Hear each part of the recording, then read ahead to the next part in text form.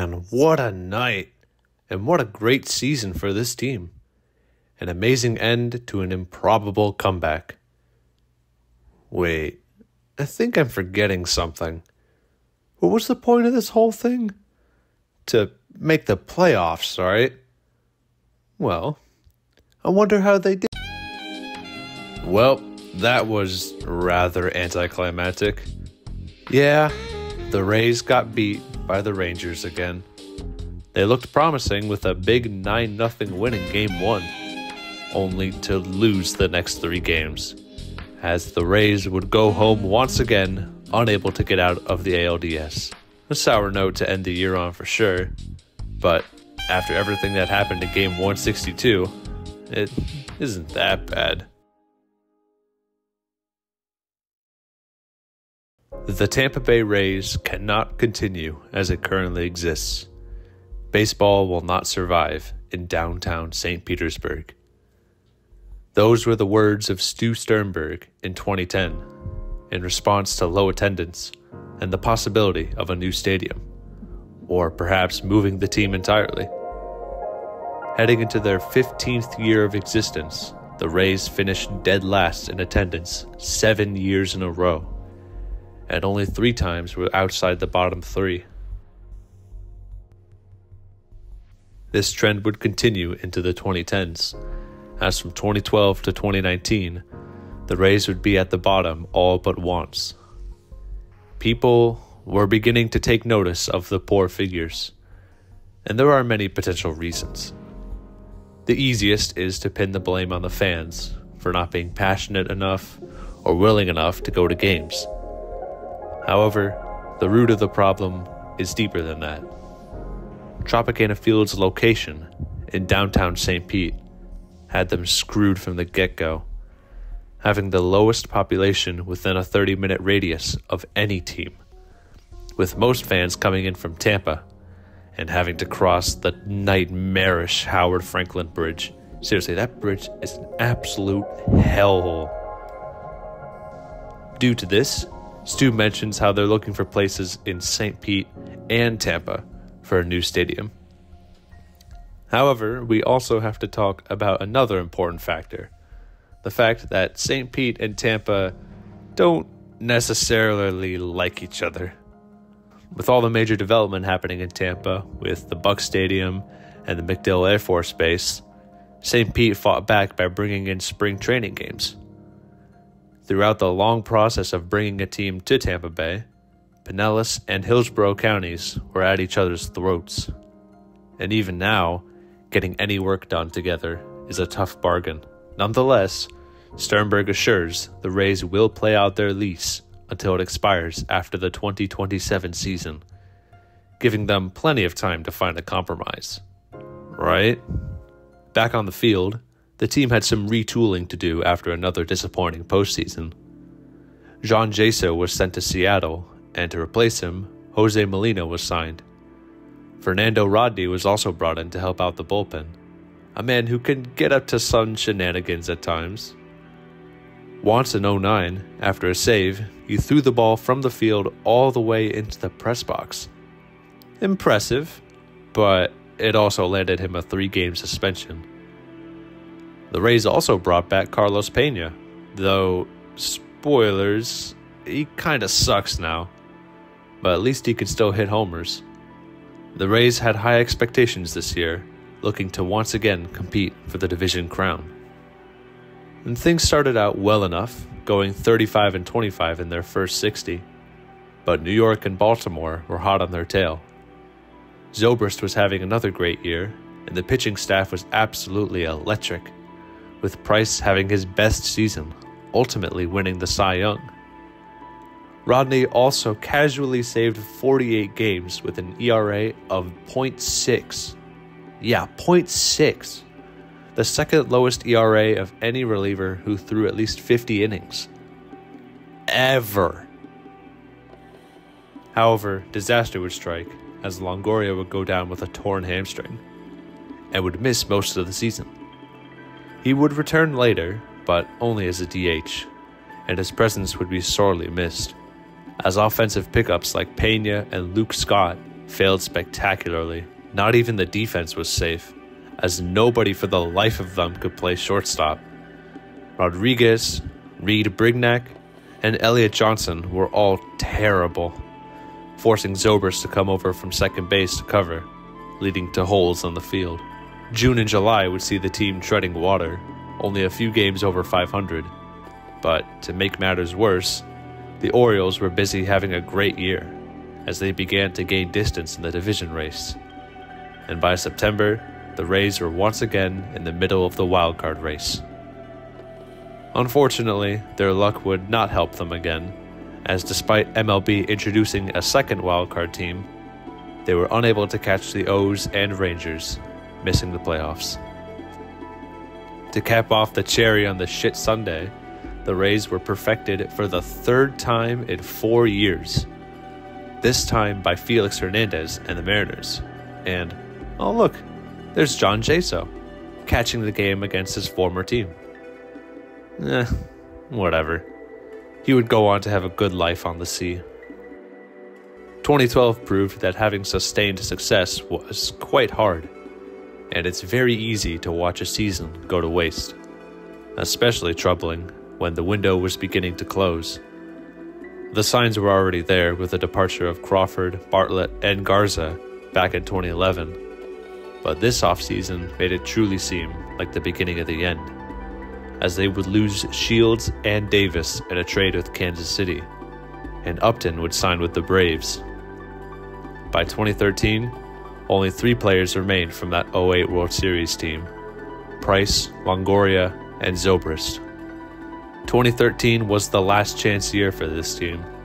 With players getting older and more expensive, they had to win now. A sentiment that wasn't exactly expressed, as they once again got off to a slow start, going 14-18 in their first 32. They remained a 500 team heading into the end of June, where they finally started to get their act together. By the end of July, they were once again in the thick of the division hunt. Alex Cobb, who had been a depth piece for quite a while now, had a breakout year, despite almost missing some time when a line drive plunked him right in the head. Matt Moore had also evolved from a bullpen guy to a solid starter. Along with Price and rookie Chris Archer, who, yes, they got from the Garza trade, this tree is still going. The pitching staff was good enough, though Rodney wouldn't end up falling back down to earth. Longoria was able to stay healthy this time around, and along with new pickups Kelly Johnson and James Loney, the offense was a smidge better than 2012. I mean, hell, they even brought back Delman Young. In September, with Boston running away with the division, the Rays once again shifted focus to the wild card, as they competed with the Indians and Rangers. On a thrilling night against Baltimore, the Rays would win 5-4 in 18 innings that ended up giving them good ground heading into the final week of the season. They would finish 91-71, the same as 2011, but this time they had to play the Rangers in a game 163 to determine the last wildcard spot, a game that once again had Longoria's fingerprints all over it, as they cruised to a 5-2 victory. Then, in the wildcard game, Alex Cobb would put up a masterful performance, shutting out Cleveland to get back to the ALDS against an old rival.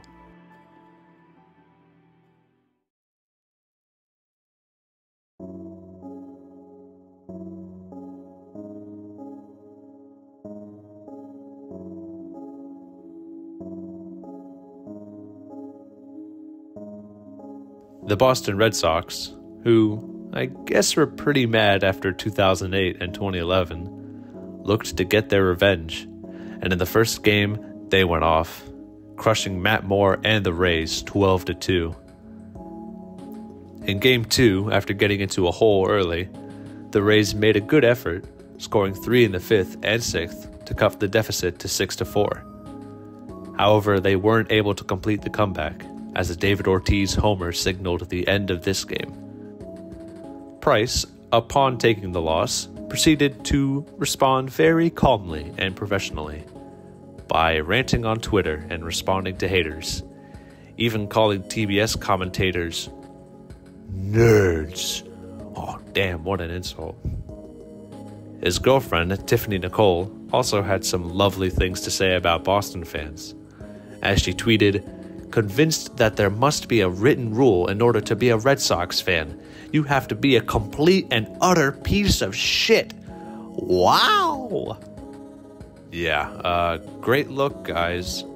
He would apologize the next day and walk back his comments, especially to Ortiz, who he took offense to staring at his homer, but apparently they talked it out. With the Rays down once again in Game 3, Longoria was able to get the team going with a 3-run bomb to tie the game, and later, a Delman Young sac groundout gave them the lead. However, as Rodney came in for the save, Boston got men on second and third with 1 out, and another grounder brought in the tying run. They were able to get out of it without giving up anything else, and then in the bottom half, with the season on the line, Jose Labaton delivered. Swing and a high fly ball, right center field, get out of here! It is gone! Splash down! It's ice cream time! Game 4 was a close affair, with the game scoreless heading into the 6th, where David DeJesus would drive in Yunel Escobar to take the lead. A lead that would be instantly squandered as a wild pitch and a single from Jake McGee gave it right back to Boston, and they never looked back. It was perhaps the end of an era in Tampa Bay, as while the Rays did enjoy their first bit of success as a franchise, their time had passed.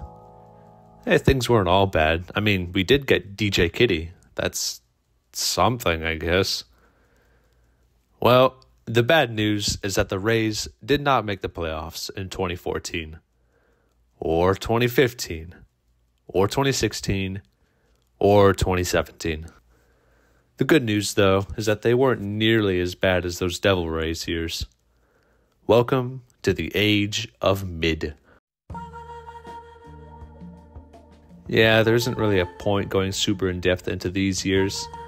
This was the time of transition from the old to the new, and it began with one man. Kevin Kiermaier, also known as the sexiest man in baseball, was drafted in 2010 and played his first full season in 2014. And while his hitting wasn't anything crazy, his fielding was exceptional, landing him 3 Gold Gloves and a Platinum Glove during his time with the Rays. In 2015, he would lead the league in defensive runs saved, although he wasn't able to save this one, as he leapt up the fence to rob a home run, only to realize the ball had hit the catwalk and was ruled a homer, due to the Trop's lovely catwalk rules. He would be one of the premier center fielders of the league during this time, and one of the few bright spots as the team hovered around mediocrity. In June of 2014, the team dropped to 24-42, the worst record they had in years, but they were able to turn it around somewhat, finishing 77-85, which, hey, was better than Boston. 2014 would also turn into a somber year, as the Rays looked to honor one of the greatest men in their organization. Don Zimmer was a fine enough ball player, playing for a bunch of teams in the 50s and 60s, but after he retired, he had a long and successful coaching career. He bounced around from a bunch of teams, the Expos, Padres, Red Sox, Cubs, Giants, Rockies, and Yankees, before ending up in Tampa Bay in 2004 as a senior advisor. During his time with the team, he would become very respected due to his long history with baseball, as every year he would increment his jersey number. In 2014, he reached 66 years of playing/coaching in the major leagues. On June 4th, he died in Dunedin, not far from his home in Seminole, and the rest of the season was played in his honor. The next year, the Rays would retire his number 66, and in 2023, with the introduction of the Rays Hall of Fame, Zimmer became the first inductee. pitching injuries is what ultimately killed their chances this year, as Moore would go down early and miss the entire season, and they would have to resort to Eric Berdard and a regressed Jeremy Hellickson to fill out the rotation. At the deadline, and just after another All-Star appearance, David Price was traded to the Tigers, getting Nick Franklin and Drew Smyly, a trade that didn't really work out very well, as Price would serve some solid time in Detroit and later Boston, before finishing his career with the Dodgers. Zobrist would have another solid year, but his contract was finally starting to catch up to him, and in the offseason he was traded along with Yunel Escobar to Oakland, leaving Longoria as the last remaining remnant of the '08 squad. Zobrist at least got a happy ending, as he would win 2 World Series with the Royals and Cubs, even winning MVP with the latter. Along with them, a whole bunch of other people were shipped off, including Hellickson, Molina, Rodriguez, Joyce, and Will Myers. Friedman, the long-running GM, also departed for Los Angeles and was replaced by Eric Neander. To top it off, Madden was let go, ending his 8-year tenure with the team, and his replacement was none other than Kevin Cash? Oh, you gotta be fucking kidding me. With the old guard gone, someone had to step up to be the new #1 pitcher, and that man was Chris Archer, who had begun rounding into form in 2015 and earned an All-Star nomination here in 2017. His performance was also enough to get him Cy Young votes, as he helped lead the way for a bunch of random people, including Jake Odorizzi, Drew Smyly, and Matt Andriese. Moore would fall down the rotation as he got older, and in 2016, he was sent to the Giants. The pitching ended up carrying the team out of the basement, as the offense went absolutely cold during this time. In 2015, 16, and 17, they scored the second fewest runs in the American League. And although guys like Logan Forsythe and the ever-reliable Longoria continued to produce, the lineup continued to be the embodiment of mediocre as the playoff drought continued. As the years continued, Sternberg and his team were having increasing difficulties trying to build a new stadium. Not one, but 2 waterfront stadiums were pitched in St. Pete, but both were abandoned early on in planning. The city knew it, the team knew it, even new Commissioner Rob Manfred knew it. The Rays needed a new stadium, and they needed it soon. But with options beginning to run out, and with attendance continuing to dwindle, Sternberg began discussing relocation. A group from Montreal had expressed interest, and Stu had been in contact with them as far back as 2014, and it seemed that if things weren't going to work out here, the Rays would be on the move. St. Pete was, however, willing to grant a period where the Rays could look to Tampa for stadium sites until the end of 2018. So the team once again got to work.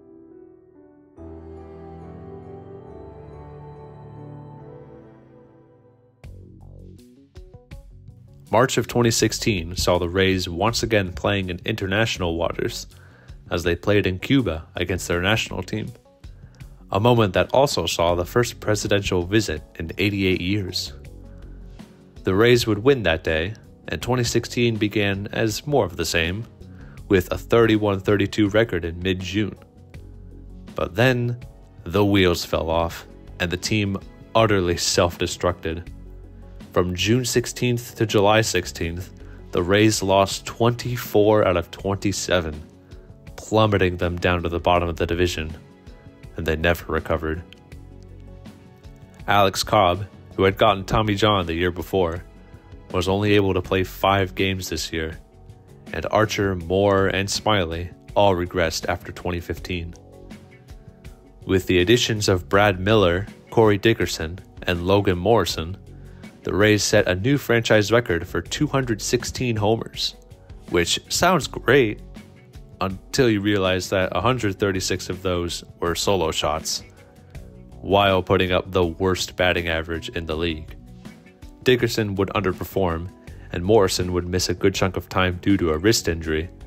But Miller did well enough in his first year, hitting 30 homers. The real bright spot came in new closer Alex Colomé, putting up 37 saves and a 1.91 ERA, being the team's only All-Star nomination this year. The pieces, once again, were there, but they still needed more to reform into a solid team. They once again sputtered into a mediocre season in 2017, but there was hope to be found.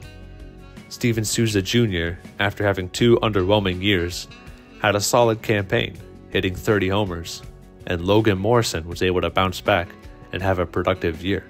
Kiermaier had another great year as usual, despite injuries holding him back somewhat, and Longo was still doing Longo things, leading the team in RBIs. Aside from that, there wasn't much else in the hitting department. Miller had a huge fall-off. Dickerson had a great first half, earning him an All-Star nom, then completely fell off in the second. And all in all, the offense still couldn't keep up with league standards. The pitching, however, had transformed into one of the best in baseball, with Archer and Cobb continuing to put up great numbers. Colomé, despite having a down year, was still putting good weight as the closer, and guys like Tommy Hunter, Jose Alvarado, and Chase Whiteley were beginning to form the pieces of a solid bullpen.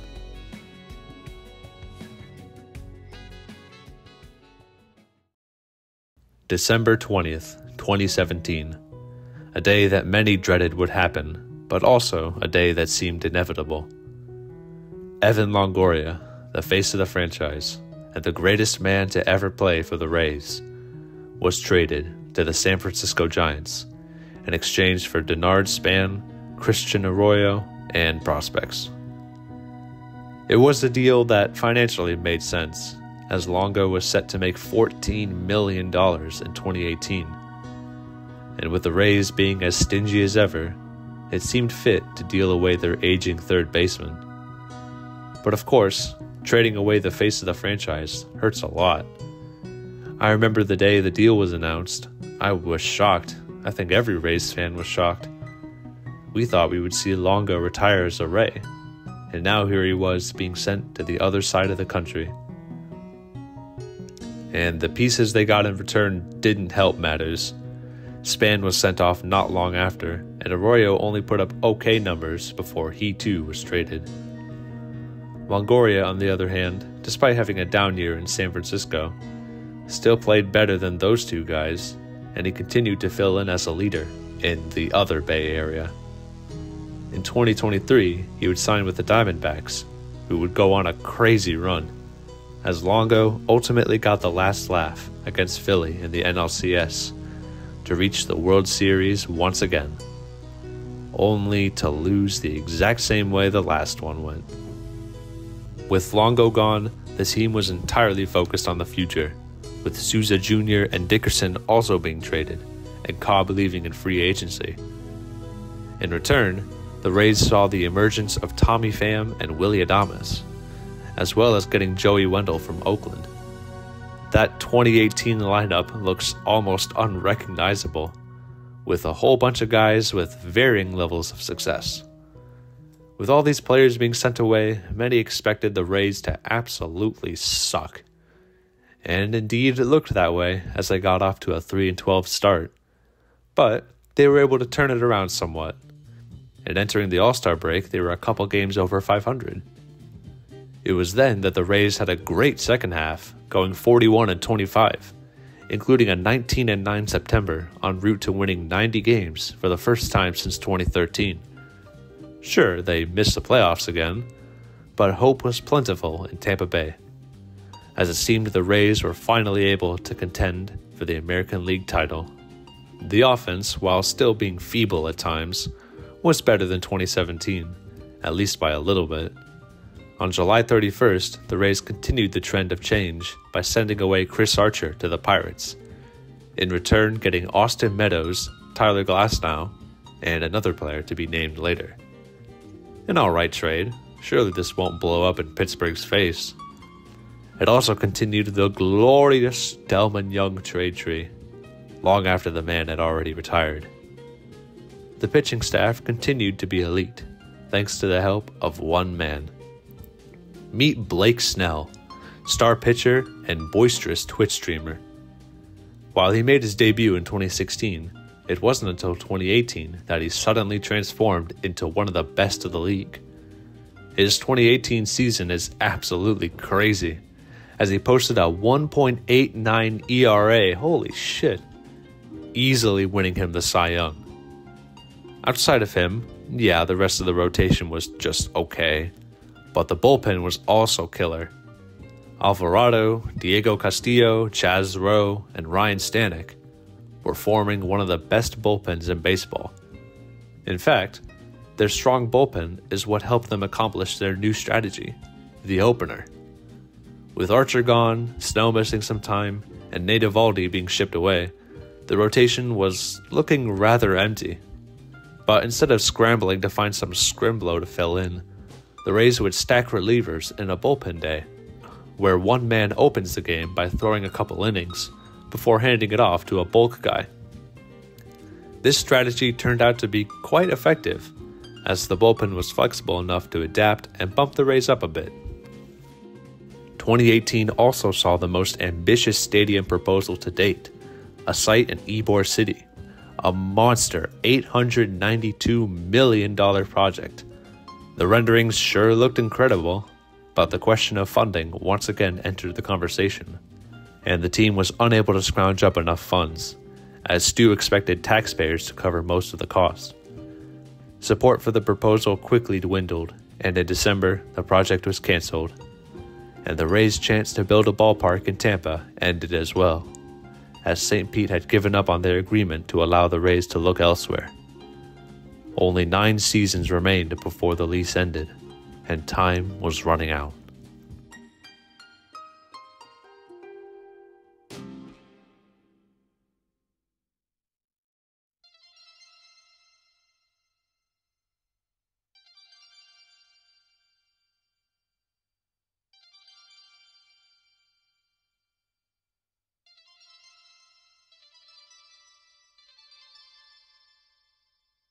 The pieces are falling into place. Yandy Diaz and Cole Sulser from Cleveland, signing Charlie Morton to a 2-year deal, signing Mike Zunino, Brandon Lau and Ji-Man Choi coming in as starters, signing Snell to an extension, bringing in Travis d'Arnaud. 2019 was the year to reemerge as contenders, and the team did just that. A 19-9 start to the season was proof that things were in the right direction, and the momentum would continue into the All-Star break, as they sat 52-39, once again in the middle of the wildcard race. Brandon Lau, in his first full season, played well enough to earn him an All-Star nom, as well as Charlie Morton and Austin Meadows, who would lead the team in homers this year with 33. Gone were the days of the feeble squad. This offense actually had some serious firepower. The pitching staff continued to dominate, posting the best record in the AL behind Morton, Snell, Glasnow, and Yonny Chirinos. And the bullpen featured weapons like Jalen Beeks, Oliver Drake, and Emilio Pagan. By the end of July, the Rays also added Jesus Aguilar, and were tied with Oakland for the last wildcard spot. The end of July also saw an interesting case, where the Rays were up 9-2 only to blow it to the Jays, only for them to come back and win from an 8-1 deficit the very next day. As the season drew on, wins were needed as much as possible to remain in the race, as despite having a good August, they entered the final month of the season on the outside looking in.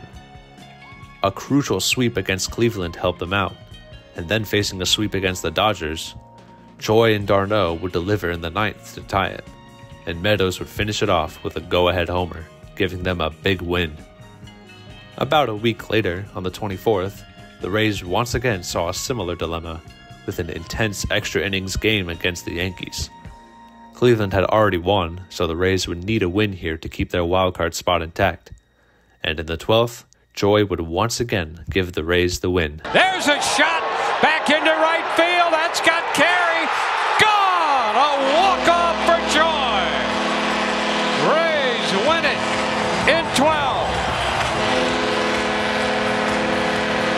Heading into the 27th, the Rays just needed a win and a Cleveland loss to clinch.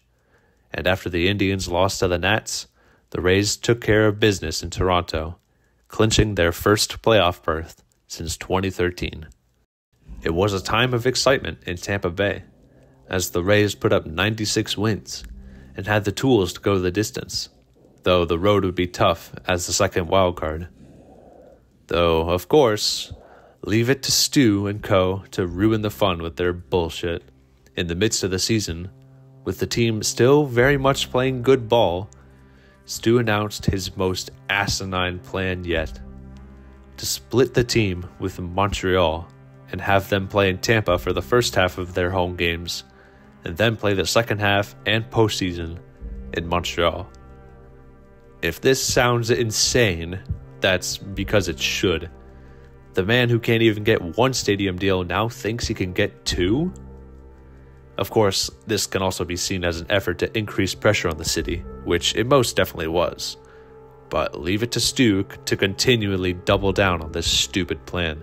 The fact of the matter was, there were fans in the Bay Area. Their TV ratings continually rank among the best in baseball. If the stadium was actually in a real downtown area, even in downtown St. Pete, it would help a lot. Nonetheless, despite the great baseball the Rays would put on in the future, this Montreal cloud of horseshit would hover over the team for the next few years, as the end of the lease grew nearer and nearer. 2019 also saw the death of Vince DeMolli, the man who brought the team to Tampa Bay. Sure, his tenure as owner was less than stellar, but his impact cannot be denied, as likely without him, there would be no Rays.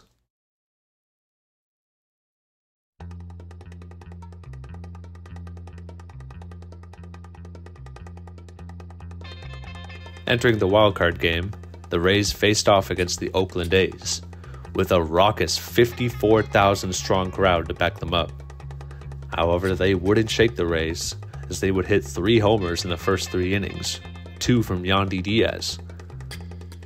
Ramon Laureano was able to get Oakland on the board in the 3rd, but behind Charlie Morton and the dominant bullpen, the Rays would hold firm, as after the 5th, the A's wouldn't get a man past first for the rest of the game, leading to a Rays win. That'll do it. The Tampa Bay Rays are moving on to a date with the Houston Astros. Things were looking up, but now they had to face the Houston Astros, a team that had just won their first title 2 years ago, and was poised to make another deep run. They would set the tone early, jumping out to a 6-0 lead in Game 1, and not looking back, and being able to withstand a last-ditch effort in Game 2 to go up 2-0, looking to close out this one at the Trop. Sure, it's not like most expected the Rays to go far anyway. This was their first playoff appearance with a new core. But this young team wouldn't go down without a fight. Charlie Morton, facing his former team, would throw 5 innings of 1-run ball, as Kiermaier would give the Rays their first lead of the series with a 3-run blast. In the 4th, the Rays piled on with a Brandon Lau homer, a double from Meadows, and another hit from Pham, plating 4 runs, as they cruised to a Game 3 win.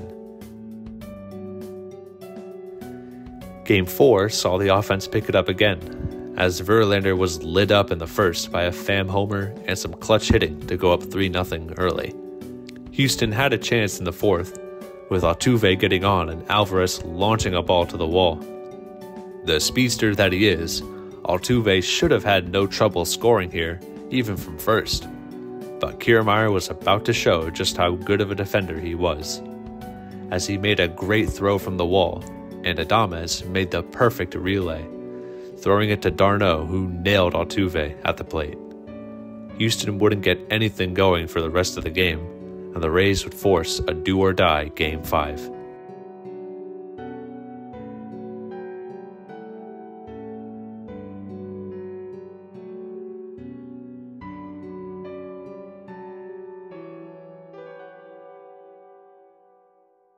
Unfortunately, this is where the fun ends, as Glasnow would struggle mightily in the 1st, unintentionally tipping his pitches, leading to the Astros scoring 4.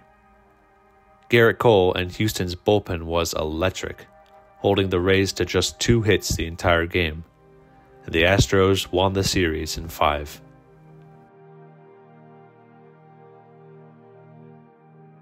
A rough outing for sure, but one that still represented a good year, as the Rays got back into the playoff picture and gave the Astros a run for their money. Their new window was only just beginning to open, and with 2020 on the horizon, the Rays geared up for a deep run. Of course, this time came with added pressure, as with each passing year, the likelihood of a new stadium grew smaller and smaller. Even disregarding the stupid Montreal plan, there were other cities chomping at the bit for a baseball team. Charlotte, Portland, Las Vegas, and Nashville were among the spots rumored for the Rays to relocate to, and the Rays had chance after chance to get something done in the Bay Area, but they failed time and time again. Now, as the decade turned to the 2020s, it looked like the Rays, barring one last chance to show something, were set for relocation when their lease expired. The one thing that would deter relocation, of course, would be a championship. And with a team of burgeoning stars and solid depth, they had 8 seasons to win it all and save baseball in Tampa Bay.